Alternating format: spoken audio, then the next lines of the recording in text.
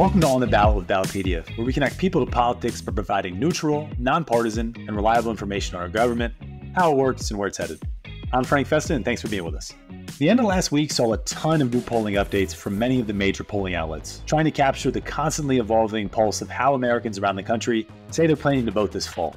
This year, like every election cycle, extra special attention is paid to those states that get designated as swing states, the closest contests that in most cases wind up deciding the eventual winner. According to most outlets, those states this year are Arizona, Georgia, Michigan, North Carolina, Nevada, Pennsylvania, and Wisconsin.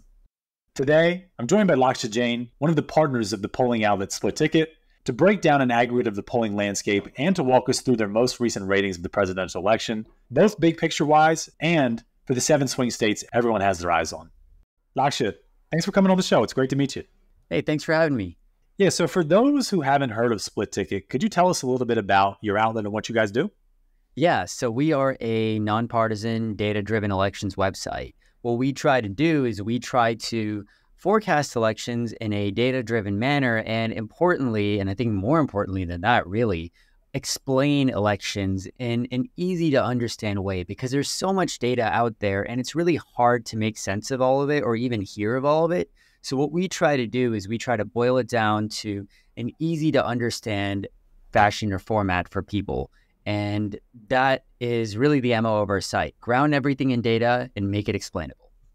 Yeah, I think that's really important that you guys do that as well. You know, so much of this stuff can feel inaccessible at times. So I definitely appreciated you trying to boil it down. As I mentioned in our introduction, you all just released new ratings for races around the country. Really exciting stuff. We'll spend most of our time in this episode digging into what's happening in the swing states. But big picture wise, according to your evaluation, what's the presidential election at large looking like?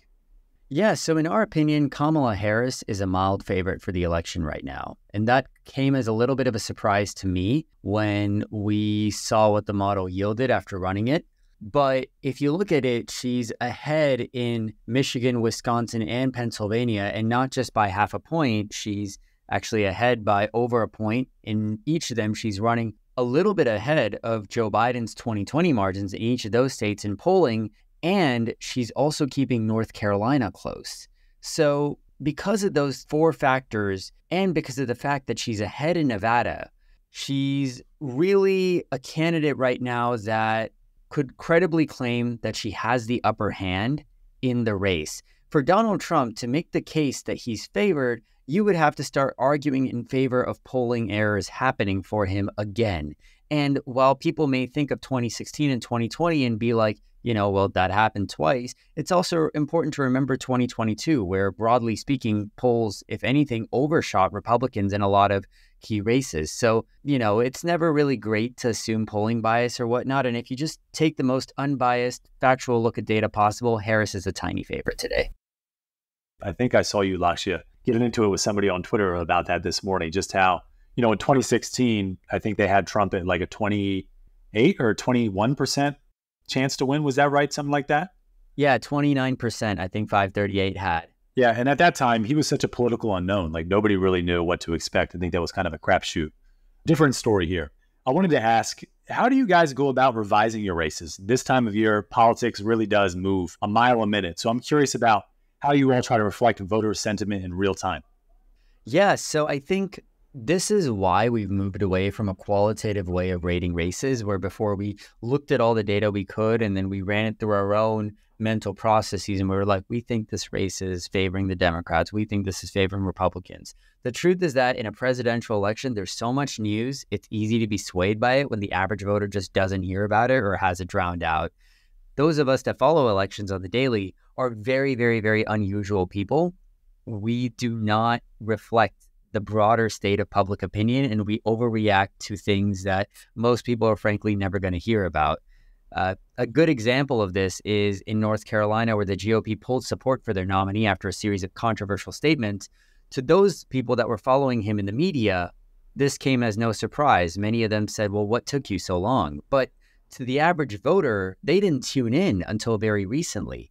And so in polls, Robinson was keeping it close in March, but then as they started tuning in, Josh Stein pulled away. So where that goes to in this type of election is that we know we're not reflective of public opinion, and the way we process news is different from how the public processes it. So we create a model that would have done well in past cycles, and then we let the model react to things based on the polling that we get. So the model will only move if Americans show that they're moving in response to an event. That makes sense to me. I appreciate you breaking that down for us.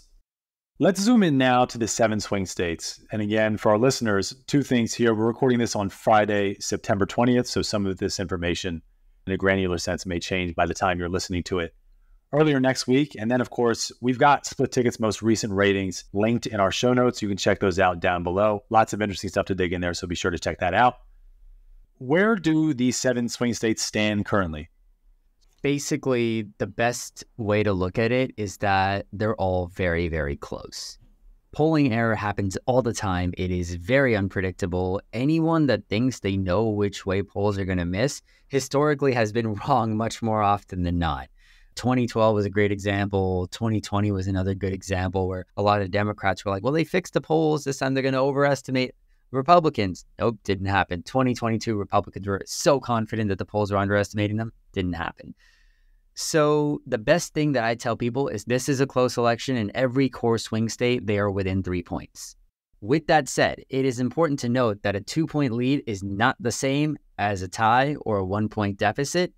Even though they all mean a close race, you ask anyone, and basic logic and just common sense will tell you you'd rather be up by 2 than down by 1. In Michigan, Wisconsin, and Pennsylvania, Kamala Harris is up by roughly 2 points across the region. In Pennsylvania, she's up by about 1.5. In Wisconsin, she's up by 2. And in Michigan, she's up by closer to 3 points, but more like 2.5. When you get to the Sun Belt, you see that Kamala Harris is ahead in Nevada, and she's tied in North Carolina. She's down in Georgia. She's down in Arizona.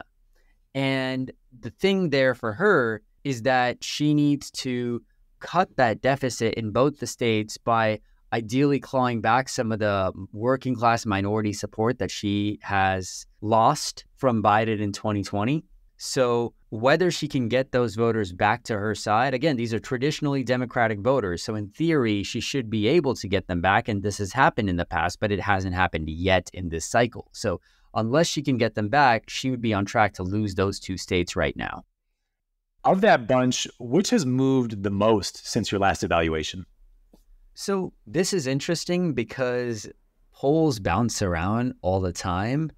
But what I'll say is that, Frank, I'm going to turn it a little bit and say that where she's made up the most ground has been in the Sun Belt. When she came into the race, she was down by double digits in some polls in Nevada, North Carolina, and in Georgia. Joe Biden had started out in potentially the worst possible position, and that entire region was essentially sliding off the map. Even his campaign conceded the battleground was shrinking. It was down to keeping Nebraska's 2nd district and winning Michigan, Wisconsin, Pennsylvania. Harris has gained so much in the Sun Belt because she's just better with minority voters than Biden 2024 is. Not as good as Biden 2020, it seems, but much better than Biden 24. So she's gained a lot in those areas. And that has really been the story of why Harris has been such a tough candidate for Donald Trump, because when the map gets that wide, before it was Biden needed to sweep all of the battlegrounds in order to win. Now, Harris has multiple paths to victory. She can win North Carolina, Michigan, Wisconsin, Nevada. She wins even if she doesn't win Pennsylvania. She wins Michigan, Wisconsin, Pennsylvania in the 2nd. She wins even if she loses the Sun Belt. That was a path that Biden never had. Got it. And it's pretty crazy to watch how fast the race changed once Biden did drop out. And I think amongst a bunch of other factors, the polling that the Biden camp was seeing really did seem like it had a lot to do with his decision to drop out. So really interested to see all that ground that she's made up in what's been a little over 2 months. Yeah, absolutely. And I can't think of any race with this type of precedent. It is true that it was a lot of soft, undecided, squeamish voters, but the fact remains that they did not want to vote for Biden, and they very well may just not have shown up. So to see Harris kind of re-energize that entire half while also gaining with swing voters is an extremely unique thing. A lot of historical firsts happened in this election cycle, and I'm sure that we may have a few more to keep our eye on. But Let's take a look at the aggregate of all the major polls that are out there. And as I was looking through this information before we got into our interview this afternoon, it appeared to me that North Carolina and Arizona seem to be the closest of these contests. Seems to be the consensus across the board for most of the polling outlets that we have access to. What might be the difference maker in these states? Again, that's North Carolina and Arizona. And are there any notable strategies that you're picking up on from the primary presidential hopefuls? So North Carolina and Arizona both have a couple of similar things between them and a few differences as well. And I think the trajectories of these two states are quite startling. Arizona was, if you remember, extremely Republican in 2008, quite Republican in 2012. In the Trump era, it's really skyrocketed left. Out of any state that doesn't respond well to Donald Trump's MAGA movement, that is probably Exhibit A. Ever since Trump won it in 2016, it's been loss after loss after loss for his movement in Arizona from 2020, 2018, 2022 with Kari Lake and Blake Masters. And now that Senate race is sliding off the map for Republicans because Kari Lake is not very popular in Arizona. So Arizona is an interesting state for me because I would have thought, personally, before building the model, I would have thought that Kamala Harris would be doing better there than North Carolina, which really, Democrats have a much bigger minority base in North Carolina. It's harder to turn out the Democratic core base voters in the Black Belt in North Carolina. There's many more challenges there that they face. And yet, despite all of that, and despite all of that logically making complete and coherent sense, North Carolina looks like a better play for her than Arizona right now. And to me, I can't figure out if it's just a polling or if it's real, but I tend to trust what I see. What I see tells me that she has a better shot there right now. And I think a lot of it is partly because the Democrats have continued to put forward a very robust infrastructure in North Carolina, continue to message there. They have a popular governor who boosts their party's esteem. They have a pretty unpopular nominee that they're running against who elevates issues that are broadly unfriendly for the Republicans into the national spotlight. In Arizona this time, Democrats are struggling with Hispanics. So I think that has served to kind of counter the Democratic gains with white voters. But it's also possible, remember, Frank, that every time someone tries to make demographic extrapolations, they look really stupid after the election. So it's really possible that we're going to be looking here on, November 6th and being like, well, what the heck? That's funny. A lot of gestures in the making over these next couple of weeks. I'm sure that plenty of these predictions are going to be spot on, but I'm sure even more of them will be wildly inaccurate. So it's going to be a lot of fun, quote unquote, to see how everything plays out over the next 6 weeks. What might move the needle between now and then? Again, it's hard to believe, but there are less than 6 weeks now between today and the election. So what might move the needle in any or all of these states? If the last few months have taught us anything, it's really that a lot can change in a short amount of time. So what are you looking out for?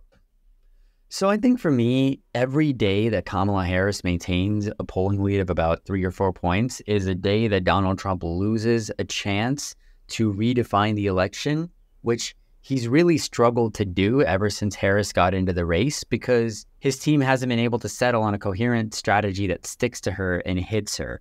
Harris started out as a very malleable candidate with very uncertain favorables. We didn't really know what to make of her, and the public has responded well to her. To me, what that means is what I'm looking for is, does her favorability rating continue to climb? And if it continues to climb, and it continues to exceed Donald Trump's by double digits, what's going to happen is you're probably going to see a lot of people break in favor of Harris if they're still undecided as the election nears. And that probably doesn't play well to Trump. On the other hand, if Trump can turn it against Harris through either an economic crash or an immigration crisis message and hit her hard again and tie her back to an unpopular Joe Biden, you'll see that in her plummeting favorability rating. And that relative favorable gap is, I tell people, the single most important thing to look at when you're evaluating an election, because it tells you how voters see those candidates almost directly. It's not as good as horse race, but if you're looking for something beyond horse race polling, that would be the biggest thing for me. Laksha Jain of Split Ticket, thank you so much for your time today. I learned a lot, and we're going to be watching your forecasts and modeling really closely between now and Election Day. Thanks, Frank. It was a pleasure. And our listeners, please stay tuned. We'll be right back with election staff writer Gloria Martinez with more on how these swing states voted in these last several elections and how the states designated as swing states have changed over time. Pretty interesting stuff. Stay tuned.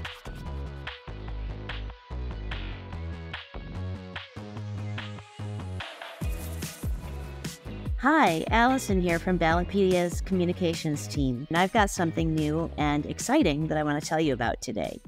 Whether you are a seasoned voter like me, I've been voting for more than 40 years, or if you're voting for the first time this November, our new election voter toolkit is here to help with everything you need to get prepared for voting.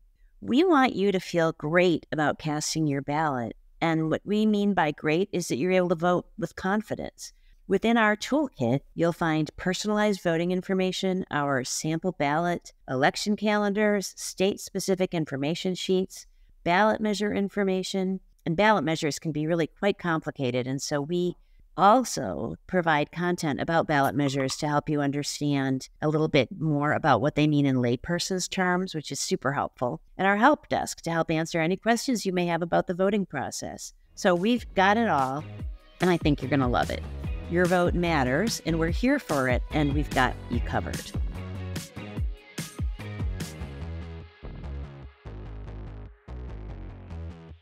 Glory, thanks for coming on the show.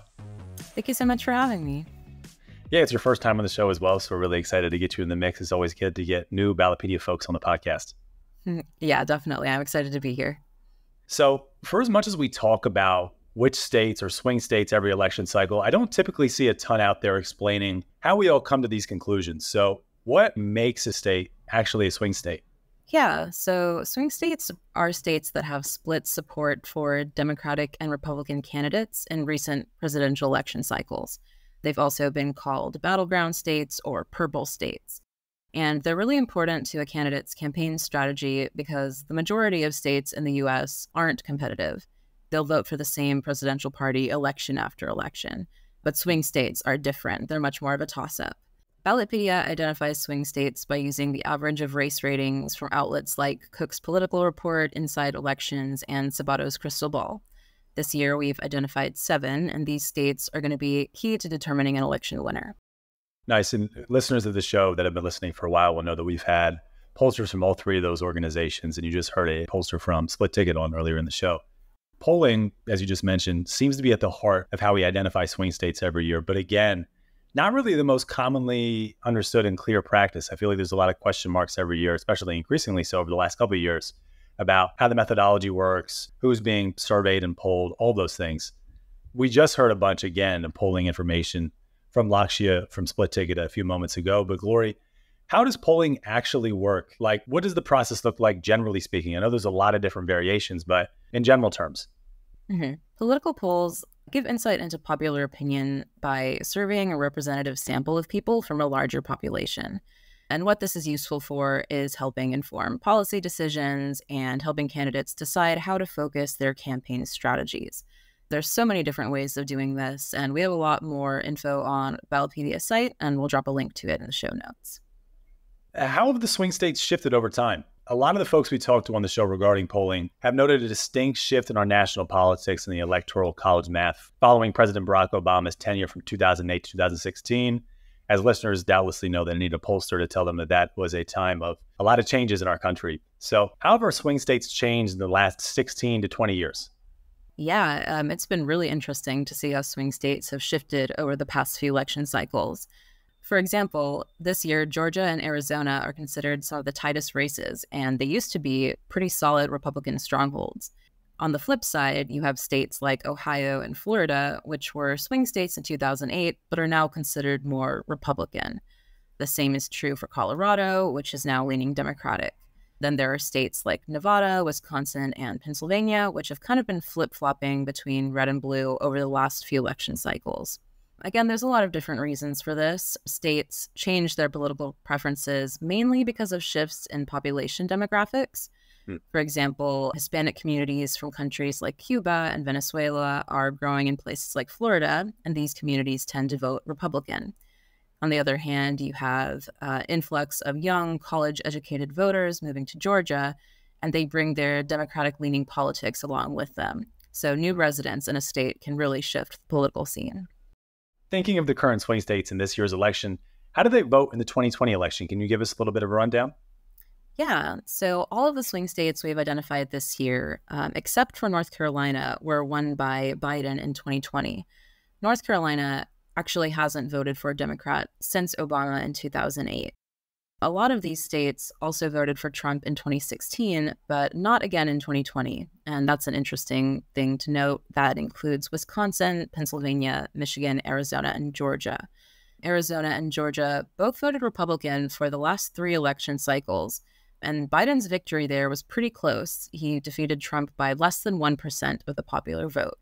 Then we have Florida, which voted for Obama in 2008 and 2012. He won there by a pretty slim margin, and Trump kind of carried the state after 2016. Those 7 swing states that I think most people universally agree on are Arizona, Georgia, Michigan, North Carolina, Nevada, Pennsylvania, and Wisconsin, just to put a bow on that for us before we move on. Glory, on our main 2024 presidential pages, we've got a lot of interesting and thorough data about how the prediction markets and forecasting and thinking about the election big picture wise, all sorts of other things. In terms of the national picture, Glory, what's sticking out to you there? Yeah, so on site, we have information on prediction markets, which is just a place where people can buy and sell shares based on what they think will happen in the future. It's like betting on different outcomes, in this case, betting on whether a specific candidate will win in the presidential elections. And the price of these shares reflect what people believe about the chances of those events happening. So if a lot of people think that something is likely, the price for that outcome goes up, reflecting that confidence. Right now, the prediction market has 57 cents on Harris winning the presidential election and 46 cents on a Trump win. One interesting note is that confidence in Trump winning the presidency peaked in July 2024 with a value of 69 cents. But by the beginning of August, after Harris announced her candidacy, she has surpassed Trump as the popular choice to win, with 53 cents to Trump's 49. The gap between those two candidates peaked shortly after at around 59 cents for Harris and 44 for Trump, before eventually leveling out to the smaller difference that we see today. And it'll be interesting to see if that gap continues to close as we get closer to the election in November. If you visit our page, you can find lots more valuable information like historical performance of third-party candidates, race ratings from outlets like Cook's Political Report, Sabato's Crystal Ball, and Inside Elections, and details on early voting. And by the time you're hearing this, early voting has started in Minnesota, South Dakota, Virginia, and Vermont. Nice. These numbers are changing all the time. The polling information is always evolving, so lots to watch here. Be sure to keep an eye on all of those polling outlets and then our site as well, of course. Glory Martinez from our elections team, thank you so much for coming on the show. Of course, thank you for having me. Yeah, and our listeners, you can learn more about our presidential election coverage at the links in our show notes. We've got a lot of information packed in there for you today, so make sure you go check that out. We'll be back later this week with another episode. Make sure you subscribe to On the Ballot wherever you listen to podcasts. I'm Frank Vesta, and thanks for listening. We'll see you later this week.